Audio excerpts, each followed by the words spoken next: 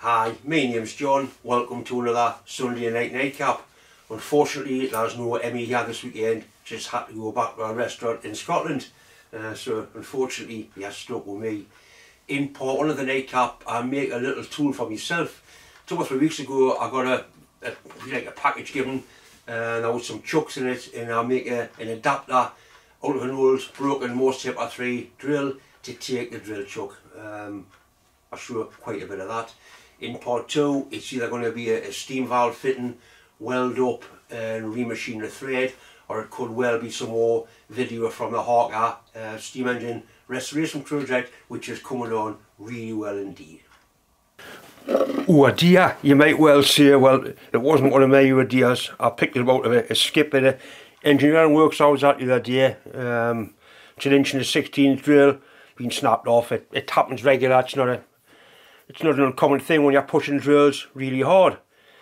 I was given a drill chuck and some stuff I got a fortnight ago. It's a really nice chuck, threaded 1/2 inch UNF, and I'm going to use this as an adapter to put that drill chuck on to use on my lathe. So drills, as you well know, are hard. That bit there is really hard, but this bit here should be machinable, and it's got a nice taper on it. So I'm going to put it in the lathe, polish the taper up, then mount this in the headstock direct into an adapter and put a 1/2 inch UNF thread on there, and we should have quite a nice little adapter for a chuck.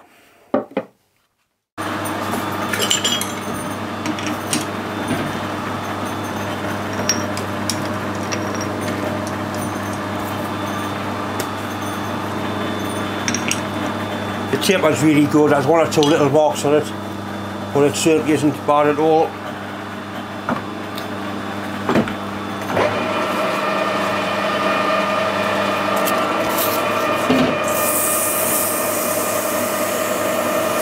You can see I've got quite a long bit of tape, and I'm holding it between finger and thumb. I'm not wrapping it around my hand, so I can just let go.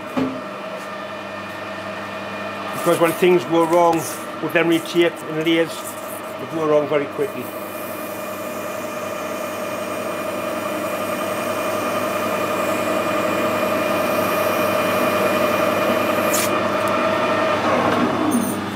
What you don't do is that sort of thing, because if it grabs it'll just pull your hand off.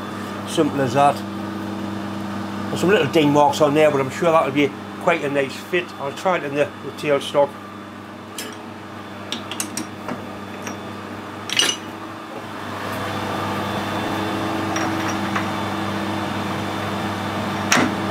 That feels nice.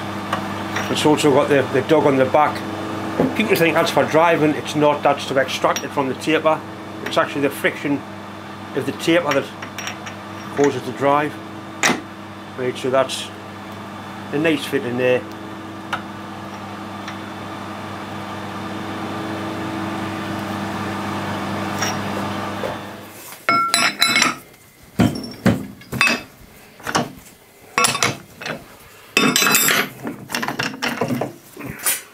I did have a blank that went on there, but a friend of mine's got it, so I was going to make a chuck adapter for us.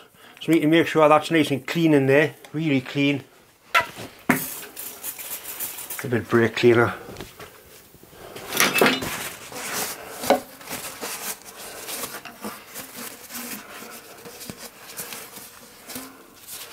A little bit of swarf in there.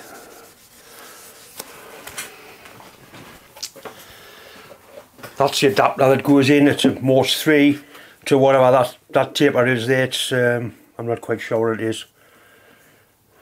So we need to clean that up as well.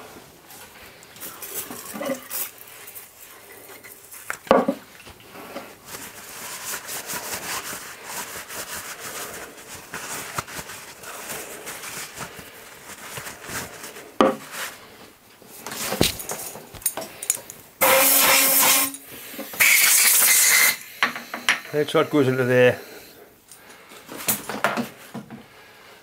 Then if I can find what I've done with a scabby bastard drill, right, and that fits into there quite nicely.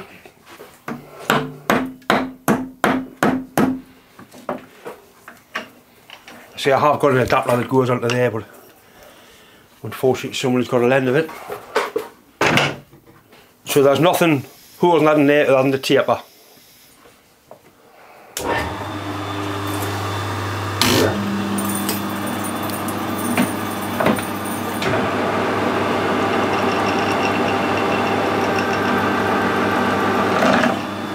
Have a little explore and see how hard it actually is,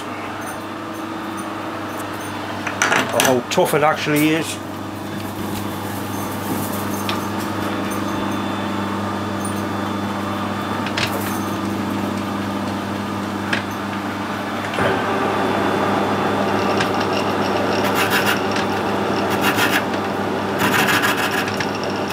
Hard there.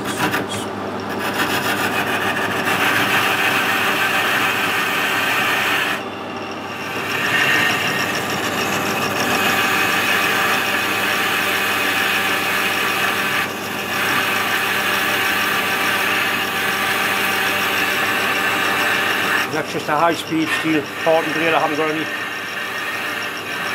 tips, I haven't tipped bore and bar yet, I haven't tipped part and off tool.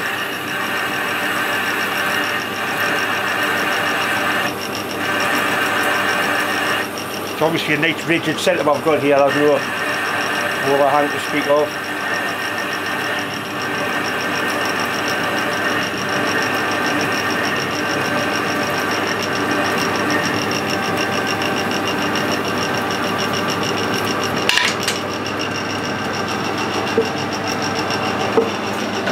So if you get the chance of damaged more taper drills, get them, and you can use the shanks for making various tools out of. I've drilled these before and put centre drills in them. I've got quite a few modified more taper shanks or broken drills. It's obviously good material.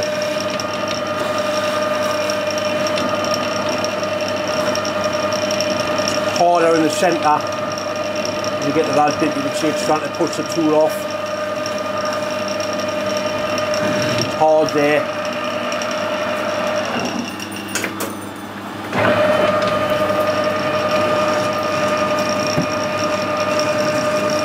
Yeah, the centre's quite hard compared to the, not hard, tough compared to the outside.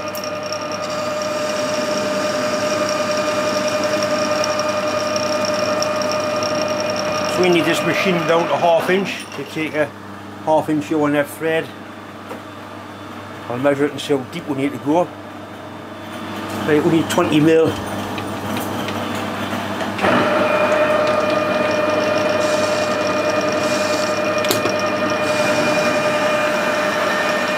of thread. Just take some of this material off here.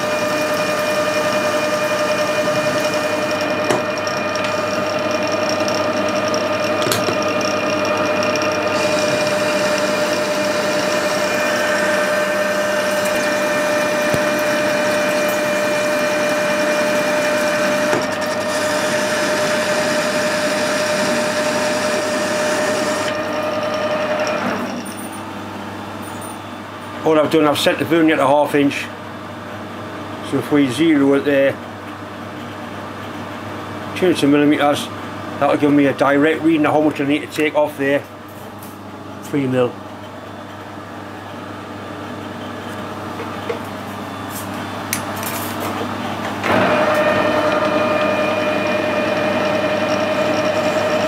It'll take a 1 mil cut, that'll take 2 mil off it.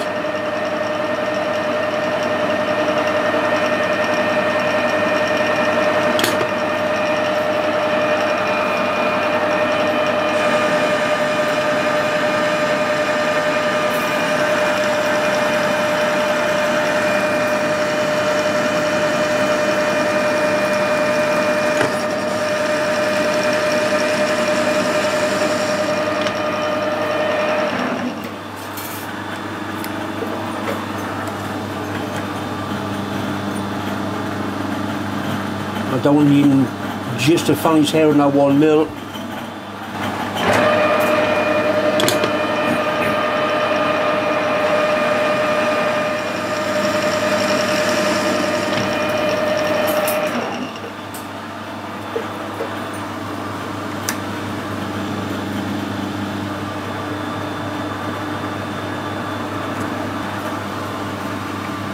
Right, so that is basically 1/2 inch.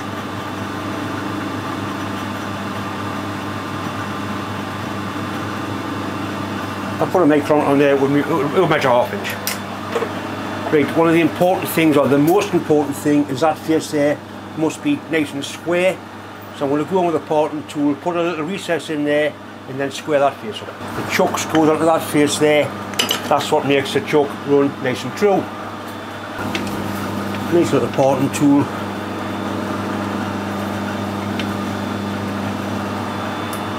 Smoothing it down a little bit.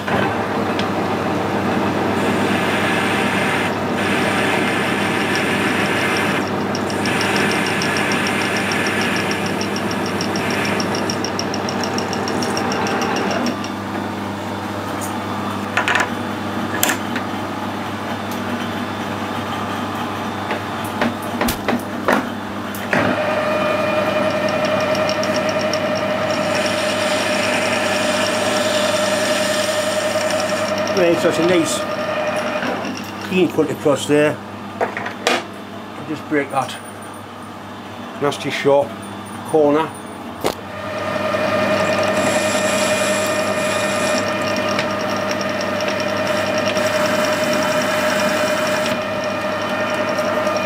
I could screw cut this, but I've got a good 1/2 inch. You only have die, so I'm just going to use the die. Right, we'll give it a go and see what happens. Nice slow speed.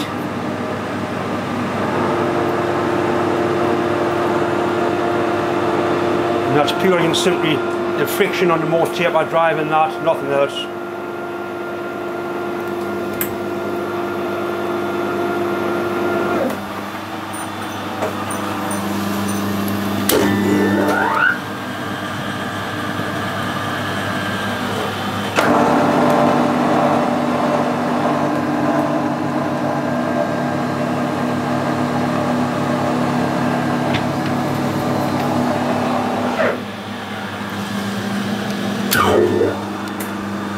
It's pretty nice sharp thread. I'm going to run a die nut up there now just to take that last little bit off. I'm lucky that I got a lot of new old stock Imperial taps and dies off a friend, which I use all the time, especially on the steam engine stuff, so they've come in really handy. Appears you're not really tempted to put the machine to drive to do this.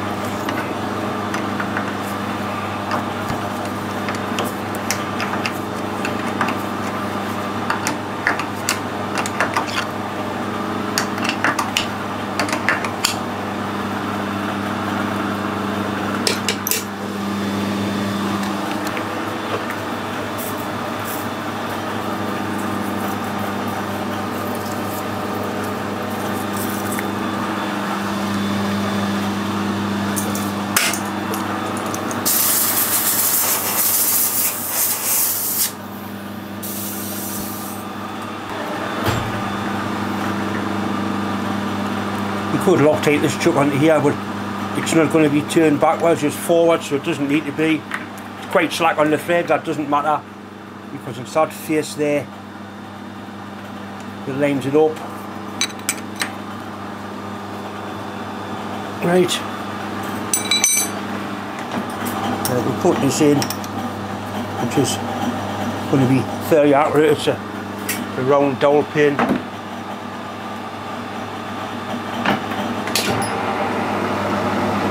Looks good. We'll put a clock on so good it actually is.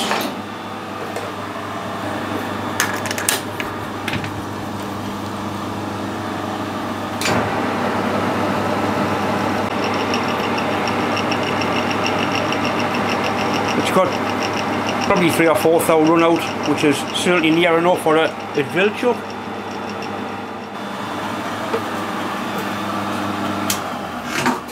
Just put a bar through the hole on the headstock and bump it out like that.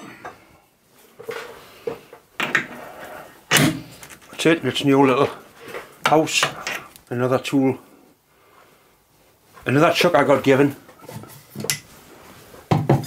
which was one Morse taper. It's a chuck made by Kawasaki. I didn't know Kawasaki made chucks, but I've been told that it is a real quality item, and when you look at it, it is a quality item. That's going to be good for obviously really small drills,